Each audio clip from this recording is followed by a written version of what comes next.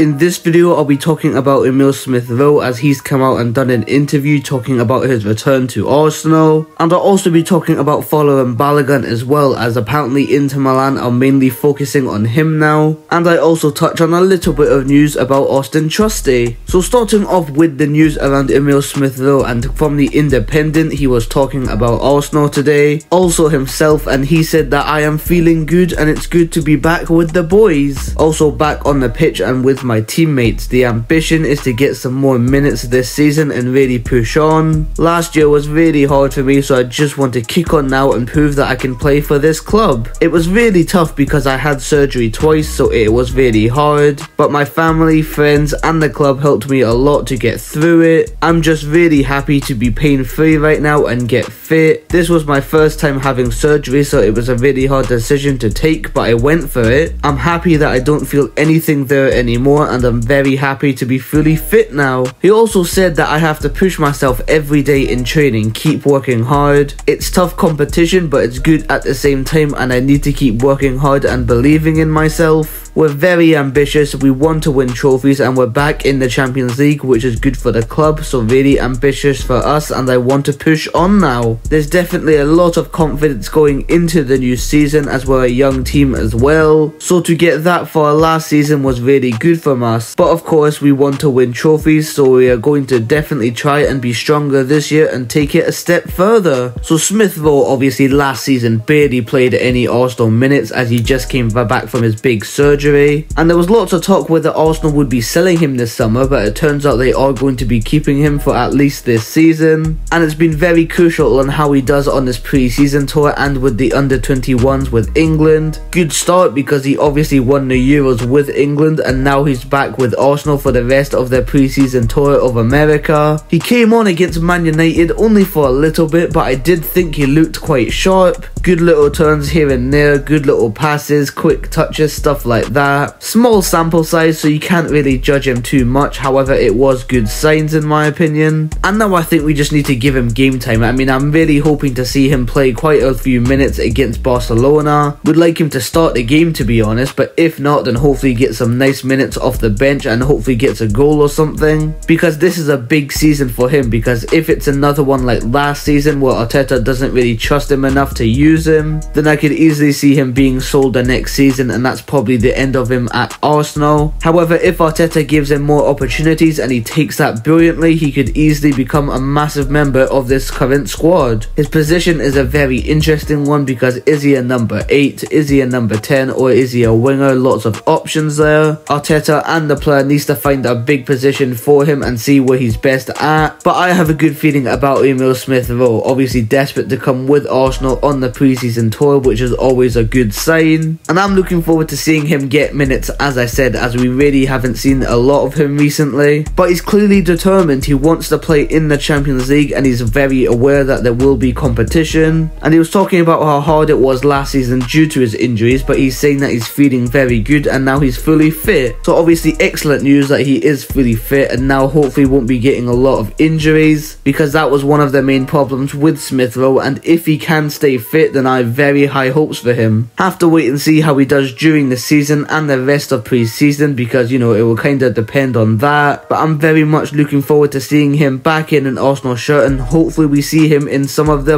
upcoming pre-season games. But moving on to some other transfer news, mainly departure news, and Tuttosport was talking about the following Balogun situation, and they said that Inter Milan have decided to stop its interest in contracting Morata. The full focus will be on Balogun, whose value is estimated at more than 40 million. Inter is preparing to make its first offer to Arsenal, a 5 million loan with a 35 million purchase commitment, also adding to that various bonuses as well. Core Sport kind of backed up the article, saying that Balogun's file is now superior to Morata's file for Inter. They are now preparing an offer of 35 million euros, an addition of 40 million euros in add-ons. The player is attracted to move to Inter Milan apparently too. too. So if Inter Milan have just decided to fully focus on following Balogun and maybe move away from Morata, then this could be good news for Arsenal if they are willing to cash in. He obviously got 0 minutes the other day against Man United, which, you know, some people have said this means he could be on the way. And maybe Inter Milan are getting closer, because if they are just fully focusing on Balogun, then, you know, he will be the #1 target for that striker position. But their apparent offer is interesting, a 5 million loan with 35 million purchase commitment. I'm very unsure if Arsenal are going to accept that. In fact, I'm pretty confident that they're going to reject that, because a 5 million loan, I think they're going to want the money right now, and a 35 million obligation, I think they probably want more than that as well. So I'll have to wait and see if they do submit that offer. But it really doesn't surprise me if they do submit that, because these Italian clubs obviously don't have a lot of money. I think they may have got a fee for Brozovic and obviously a good fee for Onana, so maybe they could put some of that money towards Balogun. Have to wait and see, but Balogun clearly open to a move to Inter Milan, and why wouldn't he? A massive club, and he would be starting there a lot more than he would at Arsenal, it seems. Got news a few days ago that Inter Milan are preparing a bid, and as far as we all know, that bid hasn't been sent in yet. So all we're waiting for now is when that bid will be sent in and what that build will be and whether Arsenal accept it or not. And finally, some news about Balogun Trusty, that apparently talks between him and Rangers over a move have stalled. That's obviously coming from the Scottish Mail, as Trusty has been linked to that league quite a few times, I believe. Trusty, obviously, I'm not sure if he's actually in Arsenal's plans, because he has actually been brought on the pre-season tour. But with the centre-back options we have with Timber, Tomiyasu can play there, Saliba, Gabriel, Kiwior, I'm very unsure if Trusty will get any minutes. And the likely option is that he will be moved on, probably permanently as well, as there really is no space for him. And whether a move to Rangers is good enough or not, because I'm not sure if they could afford a good fee. I'm not actually sure how much Arsenal would be looking to get for Trusty, but apparently the move has stalled at the moment, so nothing is really going on with Trusty at the moment. There is interest from the Scottish League and the Championship, with Ipswich Town interested too. Have to wait and see. Trusty's move is going a little bit slow, as, you know, we don't know if we're going to keep him or not, but even if we do, there's been no bids. And Arsenal obviously have a lot of squad members at the moment, so before we bring anybody in, I would imagine some outgoings would have to happen first. Lots of people have been linked with moves away from Arsenal this summer, but today, following Balogun and Trusty have had slight updates. Have to wait and see when these guys move, or if these guys move, because they could easily stay at the club as well. Have to wait and see, but their futures are still up in the air,